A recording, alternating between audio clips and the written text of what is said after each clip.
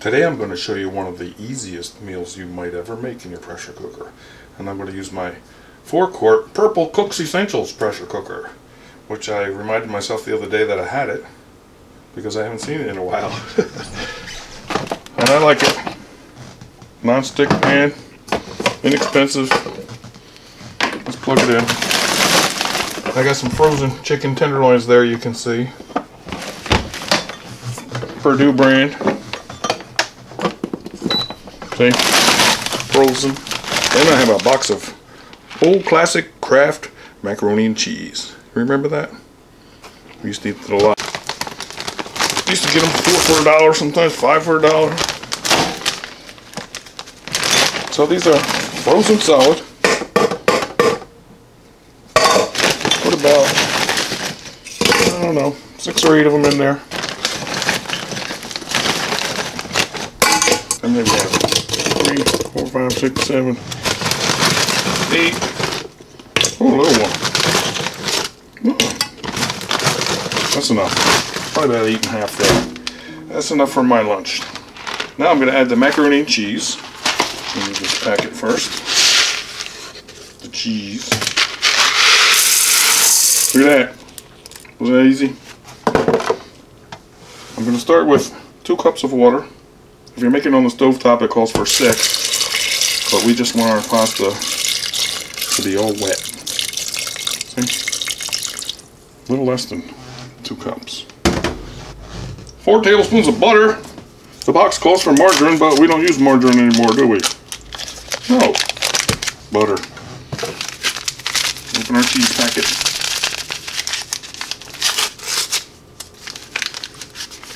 Sprinkle that around.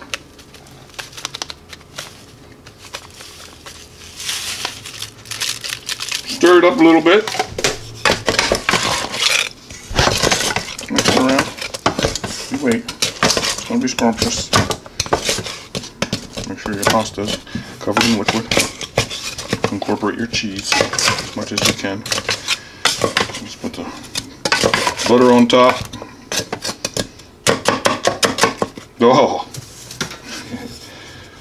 Put the lid on. See how easy that was? Make sure you're in pressure or sealing mode. Airtight, this says, and I see this is beginning to wear off as well. Remember, my Elite was wearing off like that. So far I still know that's airtight. Try to remember that. Now I don't have a chicken button or a pasta button on here, so I'm going to pick something like, let's see, ribs. And I want to go down on my time. I want 7 minutes. See, that was pre-programmed for 40 minutes, but you can usually change all your pre-programmed settings to whatever you want. Okay, we set it for 7 minutes, and this is going to be an amazing meal. We're going to let the pressure build up, and then release it manually. We'll be back. Time's up. Let's release the pressure. Woo. Almost all the way up. We should hear a safety click. Release. There it is. Hear that click? Alright. Smell like macaroni. Oh yeah. Oh yeah. Let me just hold on. Where's Bertle? Wanna look? Look at this.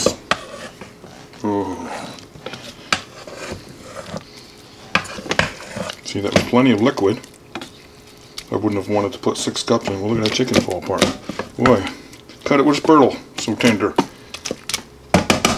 Keeping with the orangish yellow theme of our Kraft mac and cheese, I'm going to add some shredded Mexican cheese in there. Oh boy, that's going to fix it up good. Put that on top. Put the lid on for 2 more minutes. And guess what? Oh, that's why. Holy cow, look at this. Now I want to bring this out to a bowl. Look at this delicious, simple meal. I need a spoon for this. Holy. Isn't that delicious?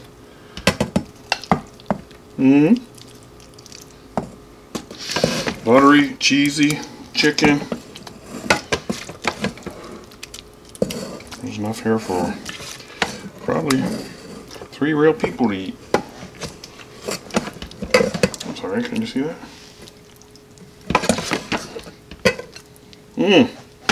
Okay. There's a delicious classic Kraft mac and cheese pressure cooker meal. Isn't that the easiest, most delicious pressure cooker meal you made? Put some bacon on top. Hey, oh, look what I did. Where's my fork? Wow. The chicken just falls apart.